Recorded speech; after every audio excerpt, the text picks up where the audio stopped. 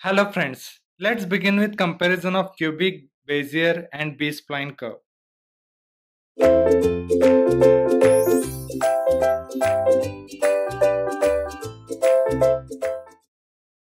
If you observe, there are four parameters on the basis of which Hermite cubic spline and Bezier and B-spline curve are differentiated.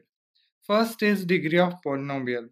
In Hermite cubic curve or cubic spline curve is always represented by a polynomial of degree 3, while in Bezier curve with n plus 1 data points is represented by the polynomial of nth degree.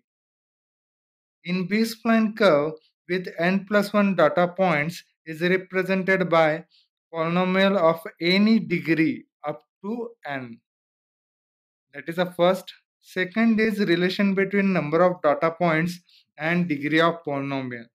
In Hermite cubic spline curve, the degree of polynomial is independent of number of data points. So it is an independent relationship. While in Bezier curve, the degree of polynomial is depends upon the number of data points. So it is a dependent. In B-spline curve, the degree of polynomial is independent of the number of data points. Here it is also independent.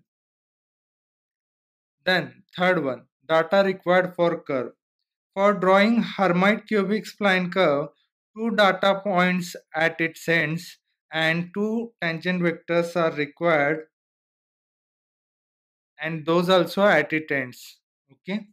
While in Bezier curve, two data points are required at its ends, while one or more control points in between are required. In between the curve, the one or more control points are required. Those are local points. For B-spline curve, two data points at its ends, while one or more control points or local points are required in between required. Then last one, control of a shape of a curve. In Hermite cubic spline curve, the shape of the curve is only controlled by tangent vectors. Hence, shape is not very convenient.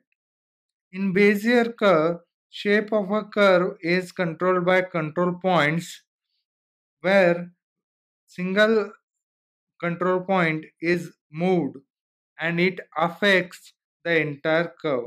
So any single control point or local point we move, it will affect the curve. Similarly, in B-spline curve, the shape is controlled by the control point. Whenever a single control point is moved, it affects only local portion of a curve. Thank you. Hope you understand well.